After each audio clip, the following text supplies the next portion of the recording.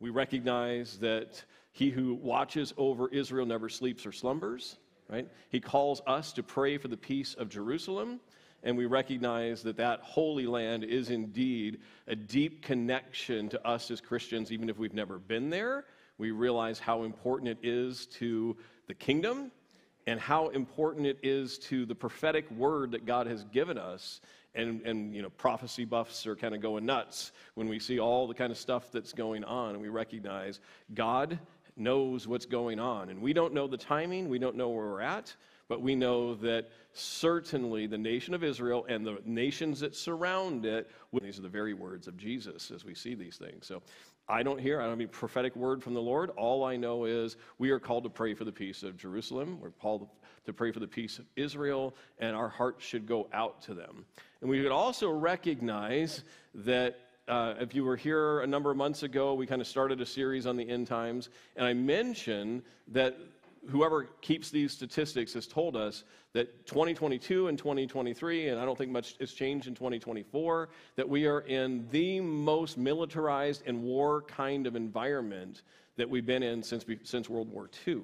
Okay? Meaning there's more nations engaged in more battles and skirmishes and military conflict than in any time since World War II. And so we need to be just, very much aware of what's going on. And we need to be very much in prayer and on our knees. So it could be, we've prayed many times in this particular body for Israel, and we've also prayed for the war in Ukraine. And it could be, with Iran getting in the mix, that those conflicts start to merge. It's very, very possible. I'm not prophetic, I'm not saying it is, but be aware of what's going on. And always ask the Spirit of the living God, how does this relate to what you've already told us will happen? And how would you have me to pray over these situations? So I'm going to ask you, for those who are able, if you would like to stand with me for a moment. We just want to stand in solidarity with our brothers and sisters in Israel and pray over the situation there. And we'll include Ukraine and Russia and all that's going on with them as well. Heavenly Father, we just want to do as you have commanded us to do. We want to pray for the peace of Jerusalem, pray for our brothers and sisters in Israel. We pray for those on both sides of the conflict, Lord God, that they would come to know you as their Savior, as the one true living God, Lord, that you will work out all things according to your plan of purpose for the goodness of your will, Lord God, to be done in these situations. Lord, I pray that no weapon formed against Israel will prosper unless it is devised and schemed by you, Lord God, to bring about repentance in their hearts, Lord. So I pray that the national people of Israel will indeed find an opportunity in their hearts to repent, to seek you, to accept Jesus Christ as their Messiah, as their Lord and Savior, Lord God. And I pray for all that's going on and continuing to go on in Russia and Ukraine and those other conflicts around the world, Lord God. Let them not escalate any further, Lord God, but bring peace in hearts and minds and into the situation that we see ourselves in, Lord. Teach us, Lord, to pray. Teach us to hear and receive from your Spirit. That's what you would have from us, Lord God, to be an intercession for those people who we may not see the bullets flying and the rockets in the air, but we certainly can pray to the King of Kings and the Lord of Lords and recognize that you are in absolute authority and control, and that your peace will indeed invade that land, Lord God, through whatever means you bring. So use us as people of prayer to do your will in Jesus' name. Amen. All right, thank you so much. And back to our study here. So if you haven't been here, this is your first time, welcome. Or if you haven't been here in a while or anything else, we've been going through, as I said, first off, we spent a series looking at kind of end times topics. Certainly not exhaustive. We'd be here for years just talking about everything the Bible says about end times. But we tried to lay a foundation for what the end times in Scripture has to say to us in terms of how to live our lives and how to recognize what's happening in the world around us, especially as things like war and conflict begin to escalate around us. Yeah. And that transitioned us into the book of 1 Thessalonians, which I said is, I think, a natural flow through from that, because every single chapter in both First and 2 Thessalonians has a reference to something about the end times, our blessed hope, the fact that Jesus Christ, we need to be prepared for Christ's return, and the recognition of all these things that are going on. And so we've been in the book of 1 and 2 Thessalonians, And as I told you, maybe for those who are here, Paul is just writing. He's not really writing a very organized and special kind of book like he is with Romans or Hebrews or even Galatians, where it's this methodical, let me explain why I have the truth and you need to recognize that it is truth and accept it. Here he's talking to a church and just kind of complimenting them on their faith, and encouraging them in their faith, and he wants to encourage them in a way that leads them towards an understanding of what their salvation really means to them. And so we're going to take it any verses at a time as we can. Last week we took 12 verses. Today we're only going to take one verse. Okay? And for those of you who kind of know my personality, you'll realize as soon as we read it why we're only looking at one verse today. But it's super, super important. So without any further delay, let's look at that verse. 1 Corinthians chapter 2, verse 13, Paul, writing to this church in Thessalonica, says, he's talking about, if you recall from last week, if you're here, he was talking about his conduct, how he is a man who is absolutely committed to the Lord, and he says, before God and before men, I live without reproach. I have a clean conscience in all that I am doing. And so he says, for this reason, and he's speaking of himself, Timothy, and Silas, he says, for this reason, we also thank God without ceasing, because when you received the word of God which you heard from us, you welcomed it, not as the word of men, but as it is in truth, the word of God, which also effectively works in you who believe. Paul's making a really absolutely strong case that what he gave to them in teaching doctrines for the church didn't come from him. Didn't come from his mind, didn't come from his heart, didn't come from other men. It came as the truth of God. If you want an additional reference to that, you can go look at Galatians chapter 1. Paul makes the exact same kind of claim. He says, I don't teach what came from my own heart. It doesn't say I didn't teach what came from other people and their beliefs. I teach the word of God as it is truth. Okay? And so we need to focus on this. He's telling them a number of things I think are super important. First off, we'll just cover this. Leaders are thankful for heaven-bound believers. Okay? So for those, we've covered this in Hebrews a little bit. We've covered it already here in Thessalonians, but recognize that people who are appointed by God to be in some form of church leadership, deacons and elders and ministry heads, and anybody who's taken some kind of responsibility in the church, we really have at our core of our being, we should be deeply concerned that each person we minister to is heaven-bound. Okay? All the other stuff is important, but pales in comparison to making sure that believers, that people who are attending in the church are actually bound for heaven.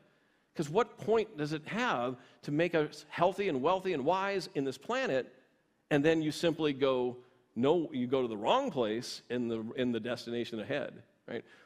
Heaven-bound believers. So Paul, evaluating what he hears in response to the conduct of this church, he and Silas and Timothy are giving thanks to God without ceasing that these believers are heaven-bound, that they are actually headed towards heaven because of their faith, because of their practice, because they are unwavering in the way that they are living out their Christian walk. Okay? So the gratitude that's expressed here was for those who walk worthy of God in genuine obedience to him. That's one of the ways that Paul, like a human being he is, like you and I, he can't tell who's heaven-bound because he can't see the heart. But he can see the way they're walking out their faith. He can see their conduct, and he's greatly thankful that their conduct is representing the kind of conduct that shows that they are true and genuine believers. So they're thankful that their teaching had effect. I don't know if the history of this makes enough sense to us, but Paul went to Thessalonica maybe a year or so earlier, and there wasn't a single Christian there, which means there wasn't a single heaven-bound person there. And he goes and he preaches the word, and certainly he endures affliction and persecution against his message, but he looks back and he says, these people, who, however many the count and the number is, these people are heaven-bound, and they're thankful with great gratitude that God used them to speak a message of truth that actually penetrated deep into the heart and allow them to walk worthy of that faith and that calling and obedience that God has put them in. So it's important we recognize that those who continue to walk in the manner worthy of God, of his calling on their life, those are the ones they are explicitly saying great thanks of gratitude to God for. Right?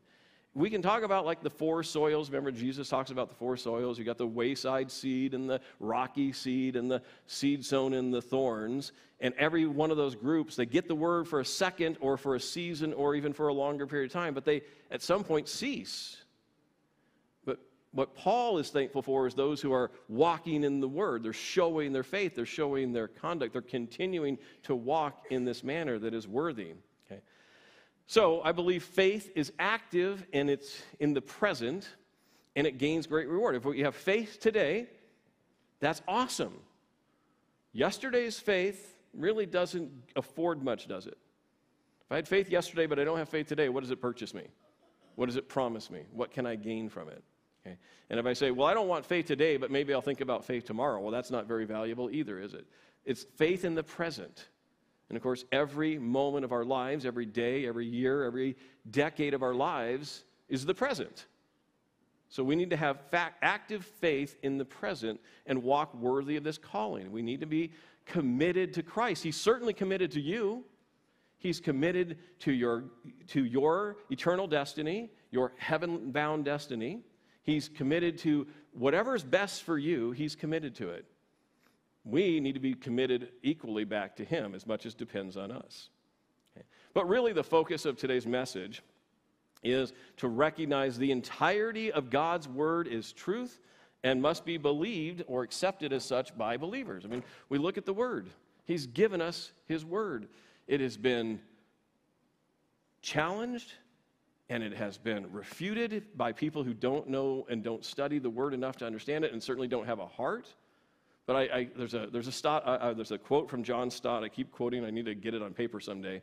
But he just says, the Bible, or the Scriptures, well, I can't remember which one it is, he says, is the anvil upon which many a hammer has been shattered.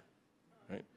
Because many people try to attack the Word of God. They try to attack the Word of God. They try to attack the Word of God. And they always end up with proverbial egg on their face because God's Word stands true, never needs to be modified, never needs to be changed, and every attempt to attack it always falls short.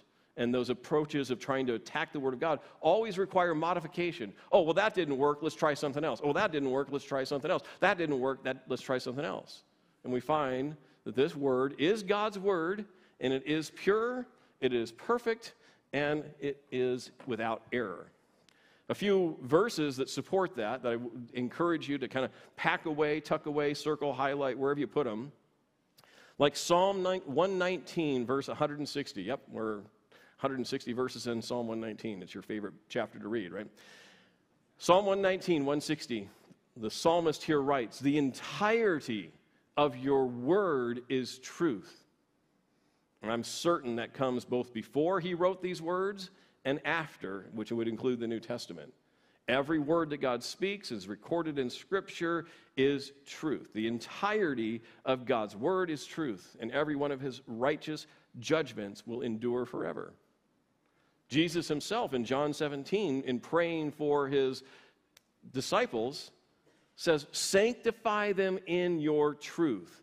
Your word is truth. What does Jesus think about Scripture? Jesus says Scripture is true. Sanctify them in this word because your word is true. Jesus is affirming Scripture. If we're calling him Lord, we ought to think like he thinks. We ought to surrender to what he says. He says God's word is true. A couple ones that may sound familiar to those who've studied this kind of thing.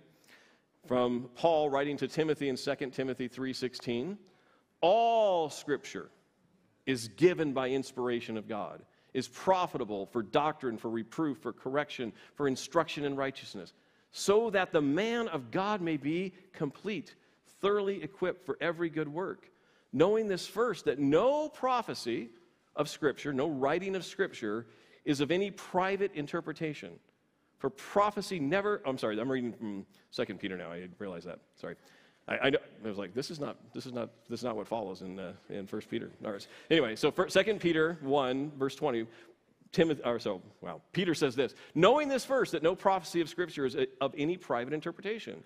For prophecy never came by the will of men, but holy men spoke as they were moved by the Holy Spirit. Sorry, I thought I included the next verse and probably cut it out for time's sake. But anyway, so you see Paul, you see Peter, you see Jesus, you see the Old Testament psalmists, all making the same declaration. God's word is true. It came not by the will of man. It came not by the heart of man. It was not here to deceive anybody. It's God's word in truth. Okay? We need to bind that on our hearts and our minds and recognize if something doesn't look right, the problem is with me, not with God's word. If something doesn't sound right, the problem's with me, not with God's word. If I don't understand something, I can't reconcile something, the problem is not with God's word, it's with me. But that's a great opportunity to let him help us resolve that by his Spirit, who guides us and leads us and teaches us in all truth. Right? So don't put the word of God underneath your thoughts that you think you're wiser and smarter than God and God's word. So ultimately, all truth claims must be built upon the perfect foundation of God's word. I'm saying this in a general sense. Everything, okay? I mean mathematics, and I'm talking biology and geology and astronomy and chemistry and all. Everything needs to be founded on God's word. In fact, it already is. Because if we talk about things and you say 2 + 2 = 4, why would that be the same every place you go in the universe, in every time in the universe, unless there actually is something reliable and predictable about the universe we live in, because we live in a universe that was created by a God who references order. So all of these things need to be built on the truth of God's word, submitted to it. We can't come to any scientific or mathematical or philosophical kind of conclusions that are somehow different than God's word, because it simply is automatically false by definition, because God's word is true, and man has to submit and surrender to it. That's a calling for every one of us. Okay. So God's word stands as the supreme authority, and it has absolute veracity, meaning it cannot be impeached in any way. Man's word is always suspect and subject to change or correction. If I had time, I would go through just the last year's worth of headlines and pull from scientific articles a headline of a quote that says something like this: "This changes everything we thought we knew about," and then fill in the blank. Happens every single week. This changes everything that we thought we knew about this. Guess what will happen next week about the same topic? And next year. I mean, you don't want to go and have surgery from a surgeon who studied a book about medicine 200 years ago, do you? Not even 20. Maybe not even 10. Right? Because it's constantly changing, it's constantly updating, it's constantly evolving, if you will accept that word, in terms of our understanding of the human body and how medicine affects it and all of these things. So we look at science books, whether any topic, from 30 years ago, 50 years ago, 100 years ago, we go, well, that had to be updated because it's wrong. And guess what will happen 100 years from now? Everything that we think is so accurate today will be wrong, because the scientists at least have the honesty to say, or whoever it is, the authorities in these disciplines, will have the wisdom to say, oh, my predecessors got it wrong, but I think I got it right. And they'll keep doing this over and over and over again. Okay? So God's word is unimpeachable, and you can actually understand that its claims can be tested and verified and proven beyond all forms of reasonable doubt. Okay.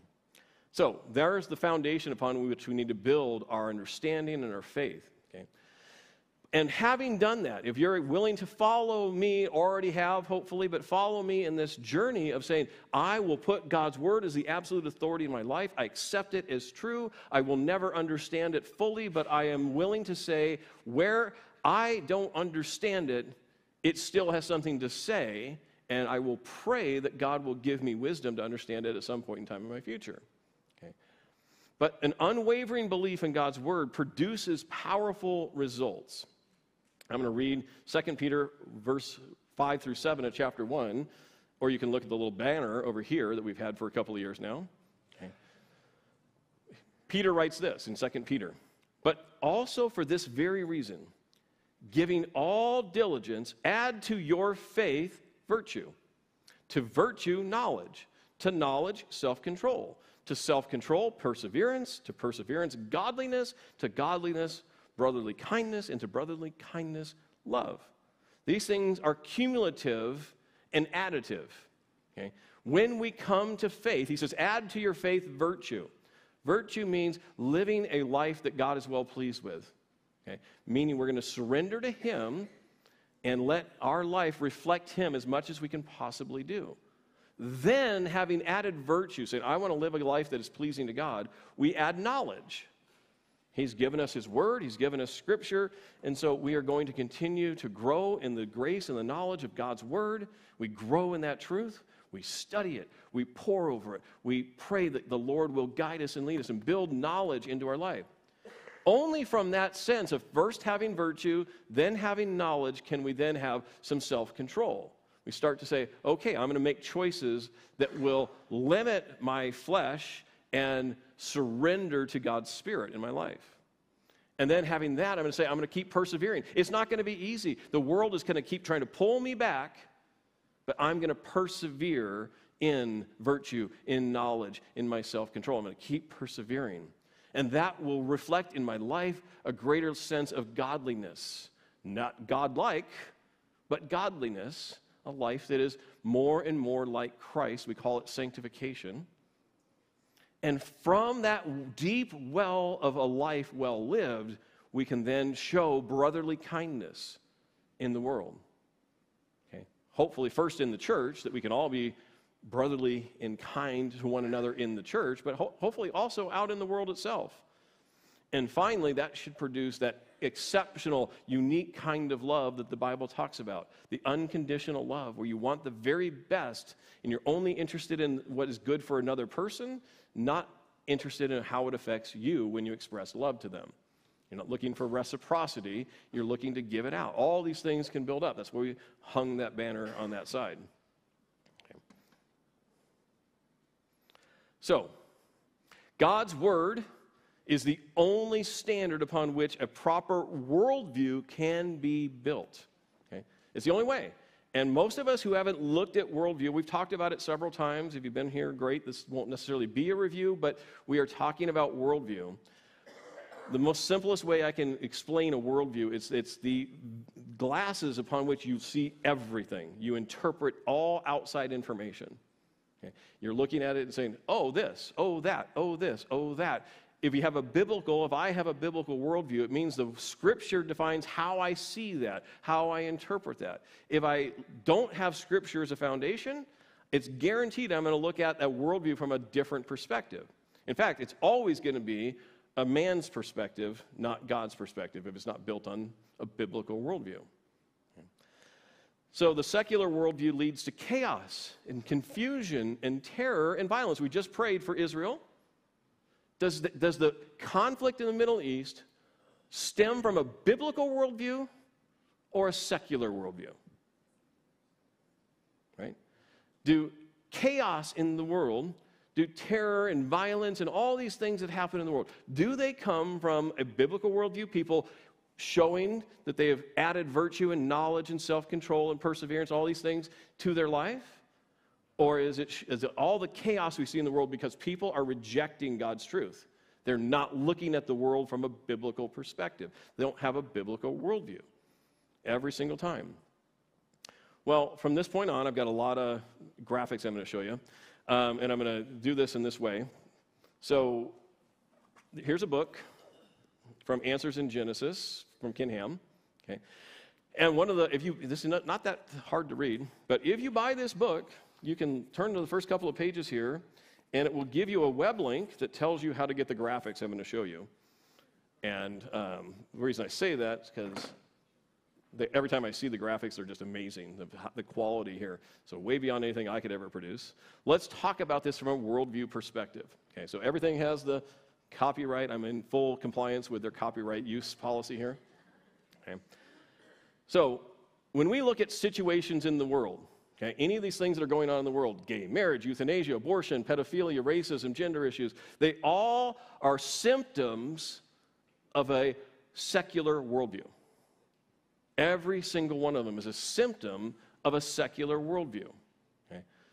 We'll talk about this as we unfold this, but the problem is we look at something, pick your topic, whatever it may be, gender issues or abortion or whatever it may be.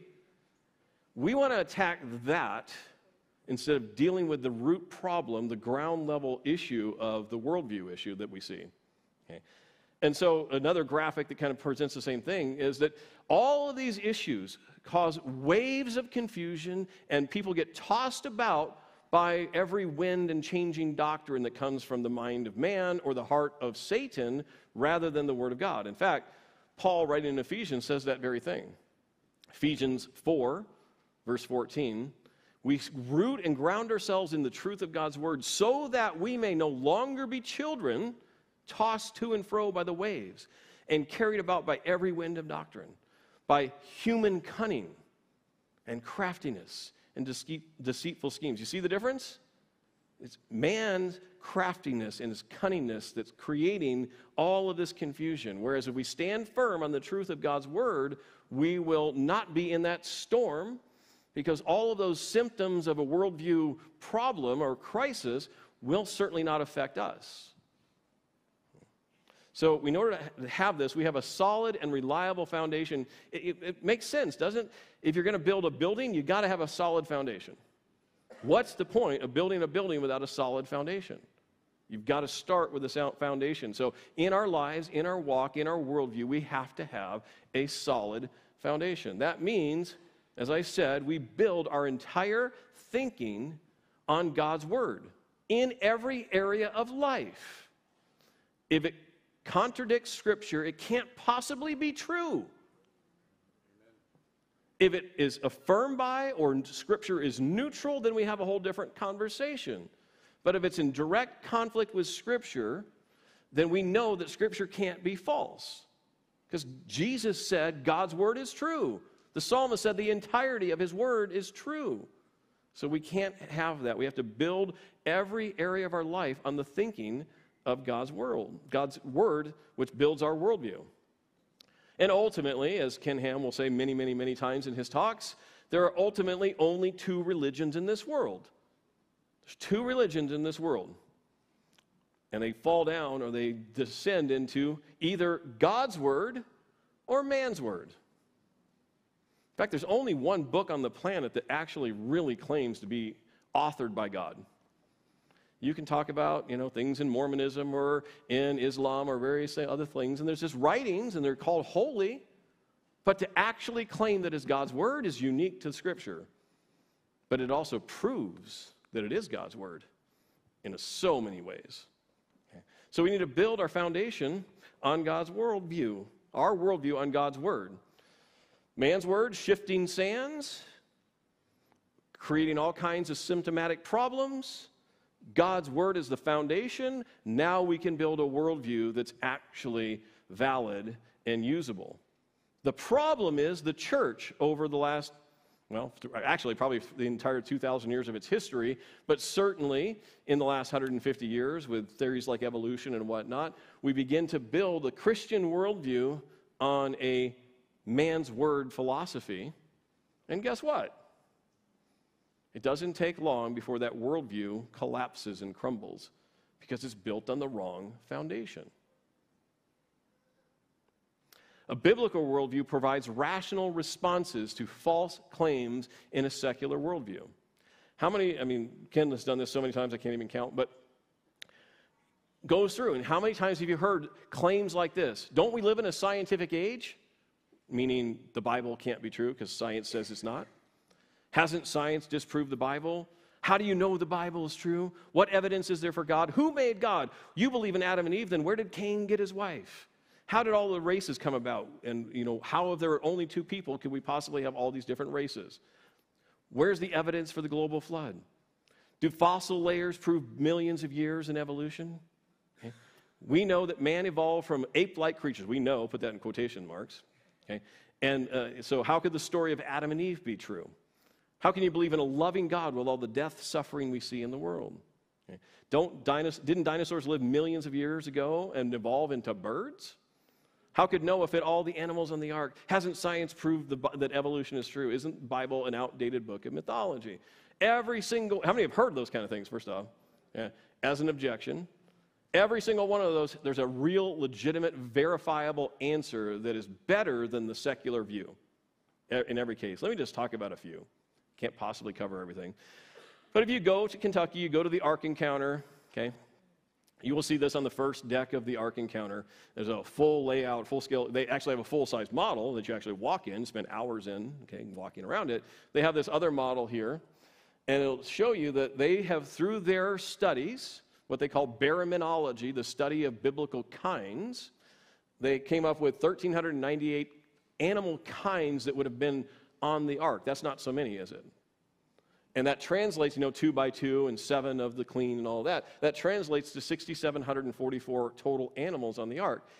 With food, with provisions, with water, and the 8 people, no problem. That's a perfect fit to fit all of those animals on the ark. Okay. What about that question, where's the evidence of a global flood? Well, have you been to Arizona? Have you seen the Grand Canyon? Have you seen pancaked layers of sedimentary deposits on top of each other, with no evidence of erosion between any of the layers all the way down? And these sedimentary layers roll not just across the entire continent, they go across the whole globe. You can see these sedimentary layers across the entire globe. Okay? Now, yes, of course, there's going to be a secular explanation, but there's also a biblical explanation.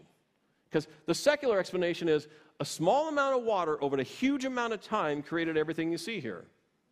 A biblical explanation is a huge, incomprehensible amount of water over a fairly short period of time created everything you see here. You see how you can talk in biblical terms? And it's actually a better answer because these layers are so knife edge, they don't have any time gap in between them. As the, at least creation, PhD geologists look at these things. How about how we got all the people? Okay? Well, we started with Adam and Eve, and we can go through all kinds of conversations a different day, but they were probably a nice middle brown complexion. And they had sons and daughters, according to Genesis 4, who obviously married within their own brother and sisterhood. And then you get to Genesis, 1,656 years later, Genesis 9 with the flood, and you get Noah and his 3 sons and their 4 wives, and you get all the people, over there at the Tower of Babel. So here's what they might look like with, just some conceptions based on certain descriptions and who their population groups are. You and I can draw our entire genealogy back to these 3 men. It's been proven. Okay, so they all have different kinds of shades of color. Then you get to the Tower of Babel, and you got all the people here at the Tower of Babel, and then they spread out through the world. So do we have one race, as the Bible says, or do we have many races, as the secular worldview says? We have one race, and every one of these skin tones, biologically, is easily explainable by having a middle brown original pair, original human beings, Adam and Eve couple. All of it, all these distinctives can come out of that. So I can't cover a whole lot else, but when we look at any topic, whether it's biology and all the species and all the variation of the species, or whether it's anthropology, the specific study of man, or geology, or biochemistry, or add in every other topic that you can think of, they all can be shown to confirm exactly what we already know to be true. God's word is true, just what Paul said to the Thessalonians. God's word not from man, but from God himself. So in the sea of all of the stuff that we deal with in our current culture here in 2024, we have an anchor that we can hold on to the truth and authority of God's word in the midst of every storm. The world wants to corrupt us. The world wants to conform us. The world wants to look at us, to look at it through its lenses of secularism. We can hold firm to God's word as an anchor for our soul, and we can have no reason to have an apology or an excuse for saying, but I believe God's word is true. I believe God's word has a better answer than what you're presenting to me.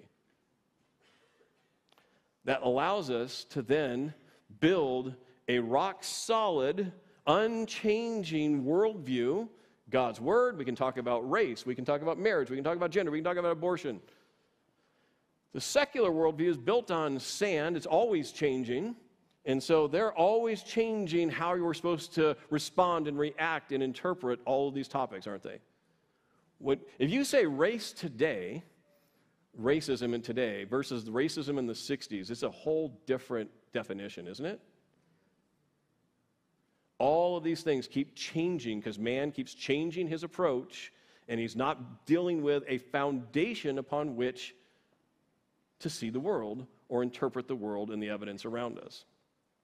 But unfortunately, here's some bad news. Unfortunately, those with a secular worldview are better at attacking the real target than believers. It's actually a foundational issue. Why do we say that? Well, let's look at these graphics too. Okay. So in this castle description, you got secularism built on sand and secular worldview. And here's God's word built, or God's a biblical worldview built on God's word and all these things. Let me walk through a whole bunch of slides that kind of point this out. Okay. When we look at the Christian worldview, I think Answers in Genesis is absolutely correct when they say they've separated the biblical worldview into the first 11 chapters of Genesis and then everything from Genesis 12 on to Revelation. In terms of it, it's a foundation, but the initial foundation begins in Genesis 1 to 11. And what does the secular worldview do? They attack the foundation. You believe in a global flood? You believe Adam and Eve were the only original parents? You believe God created the world in 6 days? You believe this entire world and universe that we live in is about 6,000 years old? They attack it, they attack it, they attack it, they attack it. And what has the church done in response to those attacks? They've abandoned Scripture and said, well, it doesn't matter if the world is 14 billion years old or 6,000 years old. And they begin to allow the foundation to be attacked. And guess what happens when the secularists begin to attack the foundations? The castle, our ability to stand firm on things like a Christian definition of marriage, or the sanctity of life in the womb, or that we all are one race, different skin tones, but one race. Our Christian worldview quickly begins to find its vulnerabilities, and things begin to fall apart. Eventually, that whole Christian worldview just falls apart. This is what's happening in the church today. This is a great picture of what's happening in the church today. We have people compromising on the truth and authority of God's word, and then eventually just backing themselves out of Christianity altogether. And there's nothing left. Okay? And the secular worldview, even though it's built on shifting sands, it's just a sandcastle, it's surviving because of the attack methodology to attack the foundation. So if we're going to actually be able to withstand the schemes and the wickedness of the devil and the attacks of the world, or we're going to actually live a life that is, like Paul would say, thankworthy to God because I see that you are heaven-bound, we've got to build our thinking and our interpretation on God's word as the absolute foundation. And that begins with not compromising on things like the global flood or on creation or any of these things. Because as soon as we surrender it, we know that collapse is not far away. It really isn't. Okay? So then we build our Christian worldview castle on top of that. Then we can actually show evidence why we believe these topics are real, because we believe that God created everything. He made man in his own image. Therefore, the sanctity of life is incredibly important. God created marriage in Genesis chapter 2. It's incredibly important. We recognize that they represent the entirety of the human race. It's incredibly important. So we, as Christians and believers, if we're going to engage in a battle at all, shouldn't we learn from the tactics of our enemy and attack the foundation of a faulty worldview? We need to attack their foundation. We need to get their house crumbling, because it can't possibly stand under the weight of man's faulty wisdom. Right? We need to attack here. But what do? We send lobs and we go, oh, we're going to stand up for the right to life and abortion and all of that, never dealing with the root cause issue, never dealing with the gay marriage or gay anything issues, okay, or racism, all the other topics out there. We're trying to attack it at the symptom level while they're trying to attack us at the foundation level, they're being far more effective than the Christian church is in dealing with the right way to view and interpret those topics. Okay. So if you like those beautiful graphics, I'll once again point you to that book. And entirely Answers in Genesis. There's very, very, very few organizations that I will proudly say I align with incredibly well with their statement of belief and faith. They do it incredibly well. I encourage you to do that. Check out any of the books or the resources that they have. I'll stop the marketing after that, but just said because they gave me the opportunity to use their graphics, I'm going to support them in that way. We did have Martin Niles in here in October from Answers in Genesis. He came. He's now the executive CEO of Answers in Genesis, so we had that honor and privilege to have him here not that long ago. So let's close with this. Based on recognizing that Paul and the Spirit of God and Jesus and all of Scripture says we're supposed to believe God's word is from God, therefore it is true, how then shall we live? Okay. Well, the first step in the order here is faith in Jesus Christ. Everything I've just told you, if you really don't have faith in Christ, it's probably not going to fall into a receptive heart or upon receptive ears. Like, I still have a secular worldview. Well, you got to get to Christ first. Remember, he said, add to faith, remember that whole list over here, add to faith, virtue, knowledge, self-control, right? We've got to have that thing, we've got to have those components built on faith. If we're trying to build virtue without Christ, it's not really virtuous. If we're trying to build knowledge and it's not on Christ, it's not going to be the right kind of knowledge. We've got to have faith in Jesus Christ first. You can witness, you can evangelize, you can engage in apologetics, but you've got to talk about faith issues before you can talk about science issues or mathematic issues or any other kind of worldview issues and symptoms and problems. Faith in Jesus Christ. So I encourage every single one of us to be a person of faith in Jesus Christ. Really evaluate that today. Really make sure we are a people of faith in Christ because he's the one Savior that God has sent to us to give us eternal life and to give us a place in heaven. Pray for wisdom and repent of holding on to any unbiblical worldviews or viewpoints. I mean, just evaluate yourself. Has anything that I've said to you rustled any feathers with you? Made things, a little uncomfortable? I'm not willing to surrender that. Well, pray about it. God, what would you have me to do? How would you have me to view this topic that I've sort of isolated and said, I don't want to surrender that to you? So if you're in faith, ask yourself, is there something you're holding on to tightly that God would have you to rethink? By placing trust in the source of all truth, God through his perfect word. That's where we have to have it. First in Christ, and then in the veracity and authority of Scripture, which is true from Genesis to Revelation. Then study these Scriptures to be equipped by the Holy Spirit. You don't have to do this alone. There's plenty of resources, but the greatest resource of all is the Holy Spirit.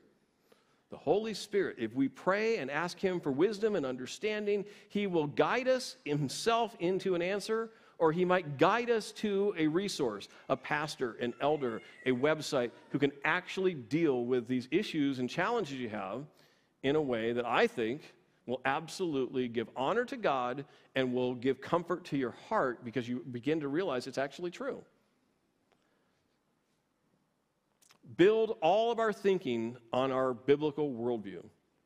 Look for areas where you or I are not thinking like a biblical worldview adherent and begin to surrender those things once again to God. And then once you've accomplished that, teach others to do likewise. I'm not asking everybody to be a preacher, a pastor, or a Bible, a Bible study leader or anything else, but you have influence over other people's lives. If you have been given or granted the grace of mastering some worldview problem you used to have and you've come through it, share it with somebody you know who's also struggling with it. Well, this is how God showed me the right way to think about this topic. Begin to be willing to be used by God as a teacher in some capacity to teach others to have a biblical worldview.